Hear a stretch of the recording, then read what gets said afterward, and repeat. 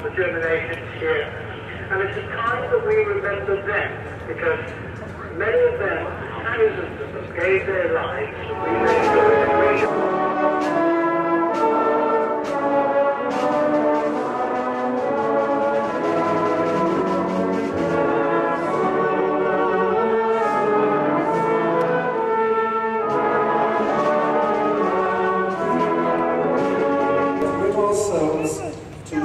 Penitence and faith, for reconciliation between the nations, that all people may live together in freedom, justice, and peace. First of all, although we are thinking particularly at this event about the 1940s, I think it would be very remiss of us if we didn't mention the 1914 war. We have around us many symbols which remind us of conflict. We have, for example, certain standards. We have always a reminder, certainly in the middle of Ramsey, of those who have paid the price. Son of Henry and Elizabeth Berridge of Little White Ramsey, killed in action the 5th of the 9th, 1916, aged 18. And then there is John Burgess, private, 26th Royal Fusiliers, died on the 1st of the 4th, 1918, aged 29, son of Thomas and Hannah Burgess from 40-Foot Bridge. These are just two who, as young men, one of them as a teenager, who went and laid down his life for his country. Dot at the top. The symbol stands for Nazarene. It is a symbol of man's inhumanity to man. It is a symbol of religious intolerance. And finally, the symbol of peace, which is the symbol of the cross. And for us to remember the cross as being the symbol of reconciliation, where enemies can become friends. The symbol of the war memorial, a symbol of honor. But the symbol of the cross for all nations, the symbol of peace. We pray for our world. We thank you that we are able to enter into peace because of the sacrifice that others have made. We pray for true peace, peace with God, peace with each other, and peace in our own hearts. Lord, in your mercy. Stand up, fellas! Courage! Stand up!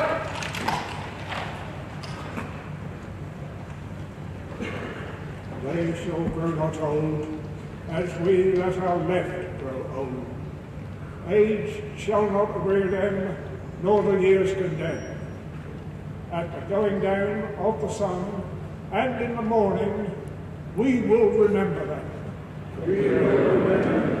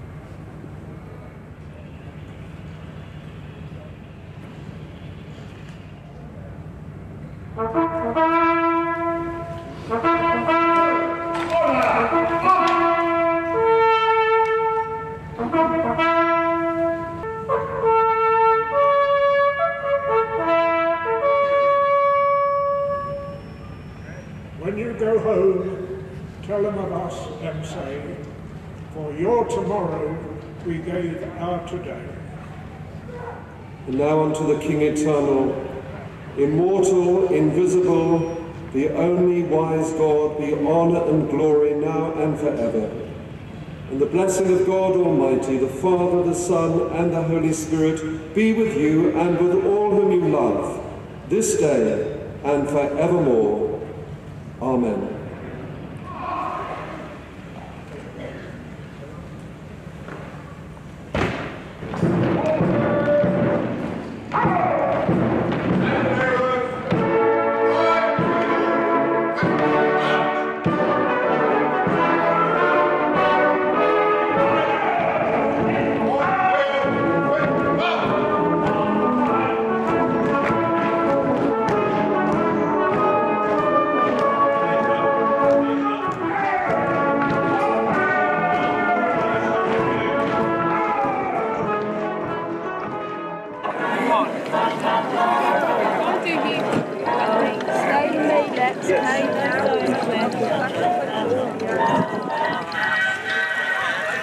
Want to see soldiers?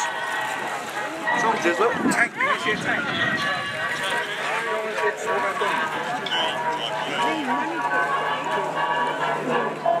Wonderful for picture show. My little whistle always makes a hit. It's been a pal to me, it's as easy as can be.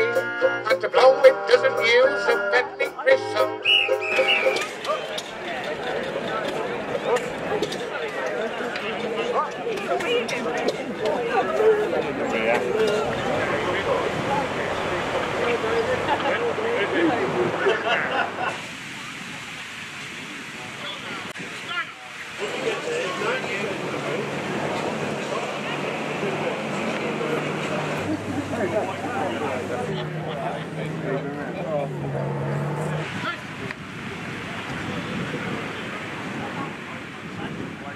My uniform is American Army herringbone pattern camouflage, only worn by the 41st Armoured Infantry in Normandy. And the senior command, under their great wisdom, didn't tell any other units that the American forces were wearing camouflage, and so everybody was shooting at us because they thought we were SS, because they were the only other guys who were wearing full camouflage. It's a shame how she puts them down.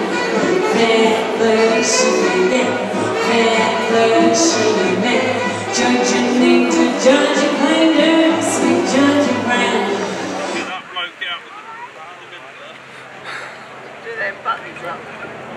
Okay, we are put in a military police unit, 3rd Polish Power Squadron. We're doing basically military police, and today we are dressed up as guys on Palestine 1943.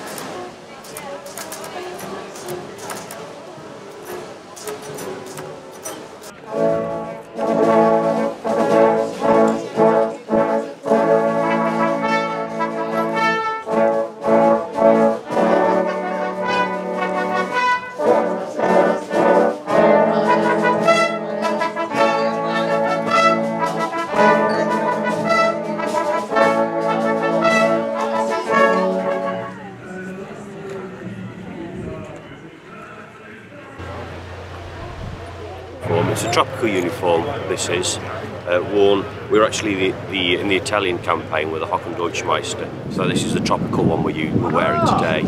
So it's exactly the same as you see in Africa, except for the colour hasn't faded as much in the sun because they only wash theirs in the salt water, so it stays rather greener than the other uniform. But as you can see, we've got tropical shirt, tropical Africa Corps cap, and in this case we've got the shorts, and then we've got the webbing kit, which was also issued slightly better than the leather one also. So basically we were issued whatever was left over from the Africa Corps that hadn't used when we went into Italy. So because we were reissued in '43 after Stalingrad, which is where we were basically wiped out, and then redeployed into Italy for the Italian campaign, we were given the equipment that was left over from that. So they said, what have we got we can give you? So he gave us the Africa Corps uniform. So that's why we ended up in this uniform. We're gonna hang out the washing of the sea free line. Now the sea free line's still there. Whether the weather may be wet or fine.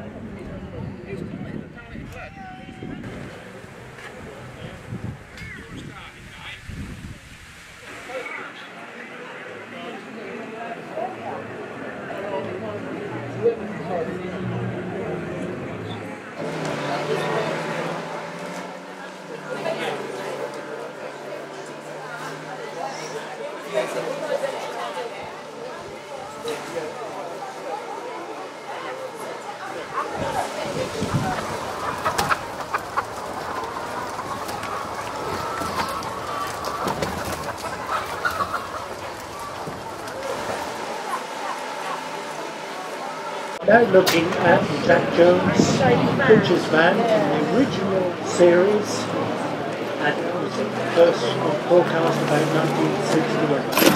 So it's 1935, so it'll be its birthday next year in March.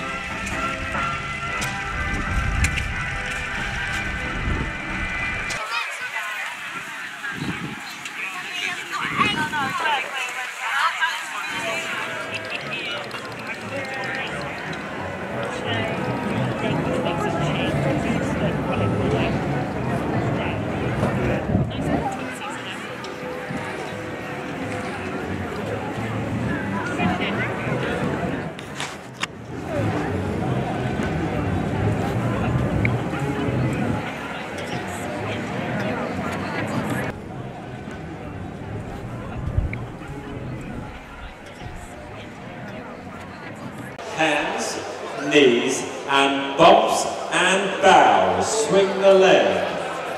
Put it back down on the floor.